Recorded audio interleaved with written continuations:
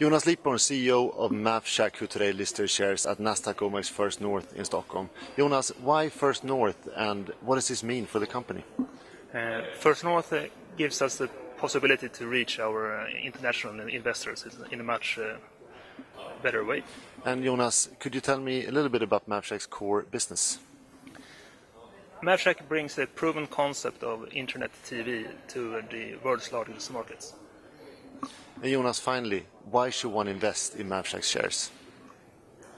We all know the shift in TV consumption around the globe, and Mavshack brings the future of TV distribution to the world's largest markets, such as China and Southeast Asia.